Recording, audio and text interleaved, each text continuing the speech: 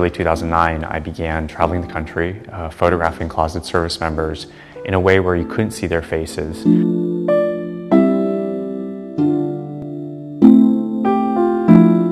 My name is Sheng, and the name of the exhibition is Don't Ask, Don't Tell. Service members actually emailed me, this was about 2-3 years ago, asking if I had ever considered working on a project on Don't Ask, Don't Tell. A lot of these service members wanted a way for them to make a statement on the issue without fully revealing themselves and hence losing their jobs. There's something beautiful about that. The segregation, the hate, the secrets. It's foreign. Now I'm sad.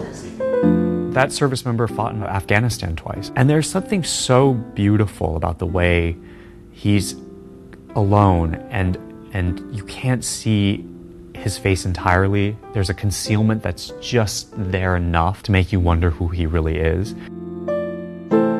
I think there's this very interesting thread of loneliness and isolation. When I was serving, I felt like I was kind of like the only one. I was pretty young when I started at the academy. I was 17 years old. To be honest, I had no idea I was gay. I found myself making up lies and then making up more lies to cover the lies I had told before.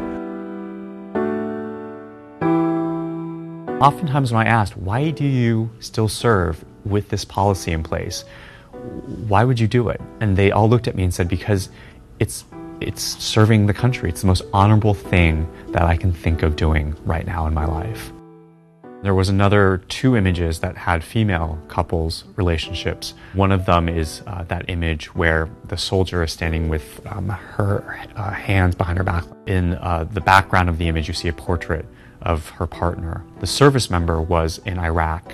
Her partner came down with a biopsy for her breast. And the entire time she couldn't reach out to her partner because they were so afraid of outing each other to the military. That photograph of the soldier jumping on the bed, I instantly saw this connection between hanging, suicide, and the image. And during the time of the image, I was thinking a lot of the suicides that were going on in the military. There's a photograph where you see 3 sets of shoes, and you can see that they're children's shoes because of how small the shoes are.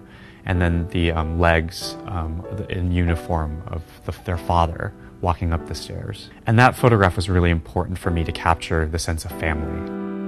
You know, if this person got outed, they would lose their pension, their retirement benefits, their 20 years of service in the military would be gone.